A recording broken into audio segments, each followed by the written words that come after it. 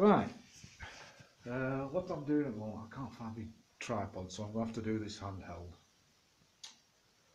What I'm after doing is I'm after doing a bit of a long distance walk this summer. Maybe the coast to coast, Wainwright's coast to coast from St Bees Head to Robin Hood's Bay, which goes through the Lake District across the Vale of Yoke, which I did in 1989, and I fancy having another go, see what it's like now at the tender age of 62. But the rucksack I've got is a bit limited, plus the fact I get a sweaty back with it. It's limited by its size, so what I thought was,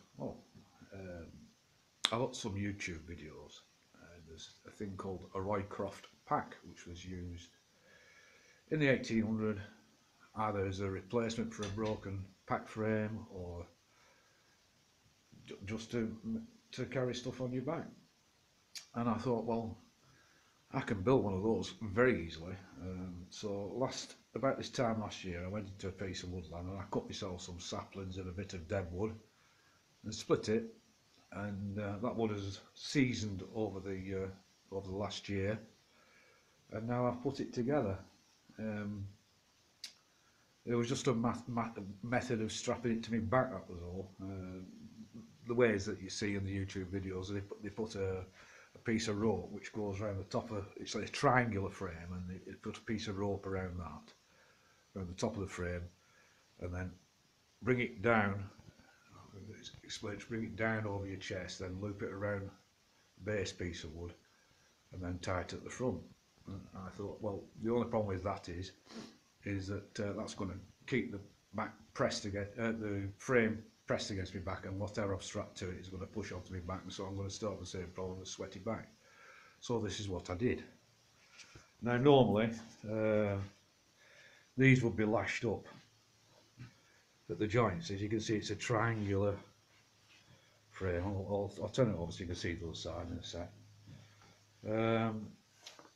What I did, so I got rust-free roofing bolts, which I could tighten up to make there's only 3 points, dead simple.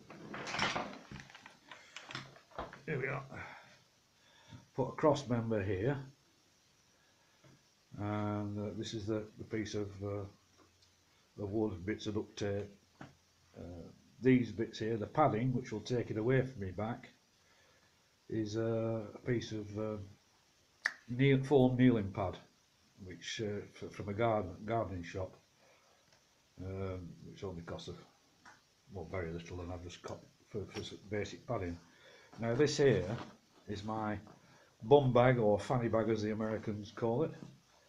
It's quite big. It's about maybe about 12 to 15 litres when it's expanded, and it has a good padded hip belt, 2 top straps to take a waterproof or whatever, 2 side bottle carriers, neck bottle carriers, and because you can get a fair load into it, it also has like a yoke on it, a simple yoke that just goes over your shoulders. It also allows me to put the bottle carrier on here. Now, as you can see, it's just simple nuts and bolts. I've just filed them off and made them smooth so they don't catch. All there. I've also used the straps at the top of my walking pole. I've used them to further fix the belt on the back. I can also put stuff in there like guying pegs and tethering and whatever. Other things I've done is I've put little loops on here, which I use for making prusik loops. So I can use that for attaching stuff on, because I'm going to be attaching it with the bungee cords, which I use for guying my tarp or my ponchos. I'm taking 2 ponchos with me. This is the I'll just turn it this way and you can see it full length. That is basically the USGI poncho with the USG poncho liner, which I will be using for kipping. I might take an extra sleeping bag, depends how the weather is at the time.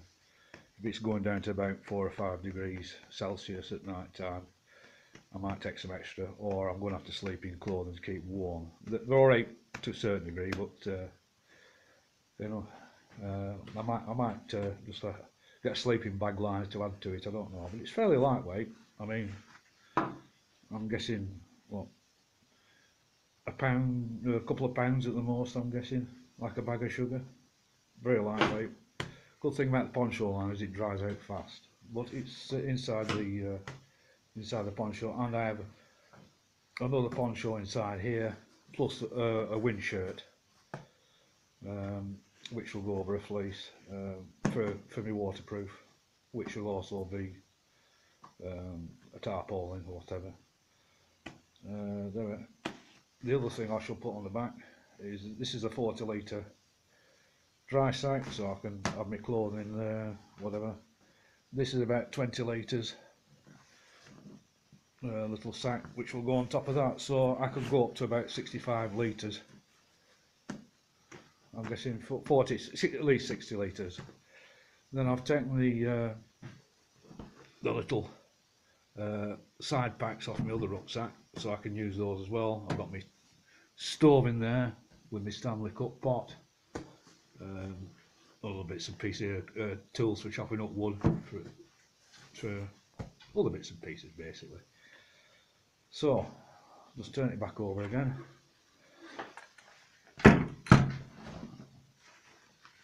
You see, I've had this for ages. Good little bottle carrier that. It's insulated, and if you pour water over it on a hot day, because the evaporation will keep the aluminium cig bottle cool, which is very handy. The other thing this has here, when you just use it as a handle bag, you can put the straps in behind here. But what I can do is, if this is anywhere near my back, I can push it out a bit further. I mean, I have got the foam padding underneath here next to the wood, but there you go, there's me cold weather cap comforter there. That can fit in there, and that just pushes the frame a little further out from my back so the air can get underneath. This is what I'm after. Okay, the frame might be a little bit more unwieldy than a properly fitting rucksack, but it's this getting the air through without having to go to the expense of buying another rucksack, and I think this will should work pretty well. The other thing I can do is, you see I've got a brolly which comes in for, well, keep rain off, or if it's a sunny day. That's the sleeping mat, the fold up sleeping mat. Pair of leather gloves. Leather gloves are very important for handling hot pots and stuff like that, because obviously they're not going to melt. So those are always handy to have. What else can I mention? Yeah, as you can see, it's a fairly padded hip belt, adjustable clip, away you go. Right, what I'm going to do now is I'm going to assemble it. Oh, I didn't say what the weight was. I think this is just this frame with that on it weighs about 2 kilograms. Is it 2 kilograms? Not 4 pounds? No, it's not that much. I think it's about 1.5 kilograms. I think I did weigh it. I've forgotten. I weighed it a bit ago. So it is slightly heavier than a normal rucksack. But the thing is, this gives me a lot more flexibility. It's just whether I can get the comfort. Anyway, I'll put it all together, and you can see what it looks like. Right, so here we are, the packed frame. I'll just bring in closer. Those paracord loops are now holding that there. A couple of elastic bands just hold it, plus the drawstring cord off the hood, the cinch cord, the other loop there which fastens it on. bungees coming down from the top of the frame. I'll hike it up so you can see. Bungees hooked into the frame. That's holding that pack very securely. Threaded through the side pack loops there.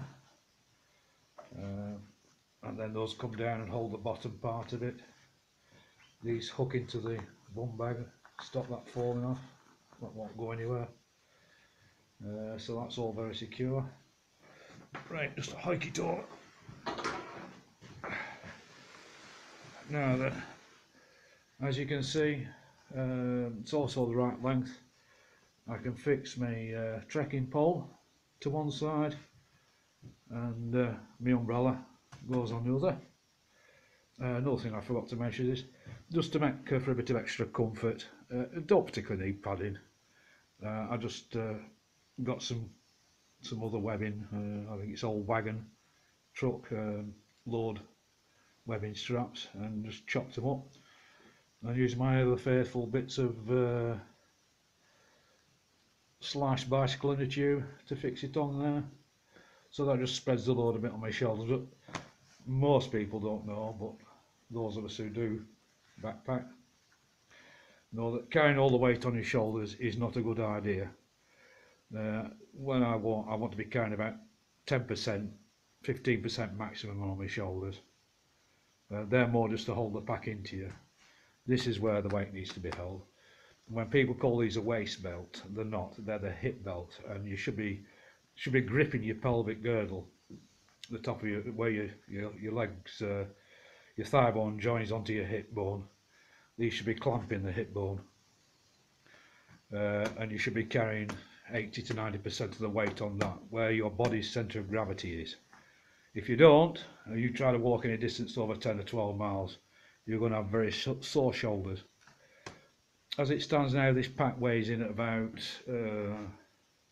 what's that, be 15 kilograms, 30 pounds at the most, I'm guessing, which is quite it's quite easy to handle over it. Once you start getting over about 30 pounds, it slowed me down a lot. When I mean I've walked with about double that weight on my back, but not these days. I try and keep as light as possible. The only thing that's missing out of there, I mean I could walk out of here tonight, no problem at all. The only thing that's missing in there is some rations, that's all. I've got spare clothing, change of clothing, dry clothing, I've got waterproofs, everything I need is in that bag. So now, because I haven't done any a long distance trail for a long time, I'm going to start carrying this out when I go out for a wander with the dog, just to get used to carrying the weight again, because I've done it for so many years over a long distance. And I've been out for day walks and done more over like 10 miles or something like that, but I haven't carried anything weight like that for a considerable length of time anyway, at least 10 years. So there it is, and as you can see, as I say, with the foam there, air should be able to get through. The sleeping bag plus this make do little crisscross of paracord I did on there stops the thing pushing through onto my back, and hopefully I will have the ventilation. So there you have it. Gordon's updated for the 21st century or whatever bothered Roycroft pack frame, which I'm hoping will do me. If not, my next project I'm thinking of making some. I fancy sticking with the natural, and going making a pack frame up rather than using the UPVC tubing, plumbing tubing, or electrical conduit that I've seen on others. To get it lighter, I think bamboo is the way to go, because you can cut it, steam it, and bend it to shape. And then I could make it a more ergonomic shape to fit me back. But that's possibly the next project. But anyway, I'm just going to see how I go on with this. If I'm not happy with it, then I'll go down the bamboo route and make a frame up out of that. I think ready for me summer trek. The next job is to try this out over a 15-mile walk and see how I have to feel afterwards, you know. Anyway, that's for now. For those of you fancying a cheap rucksack, Oh, you can't get much cheaper than that. You probably have existing gear which you could modify to fit on it, as I have done. I think that's not a bad do. Cheers for now.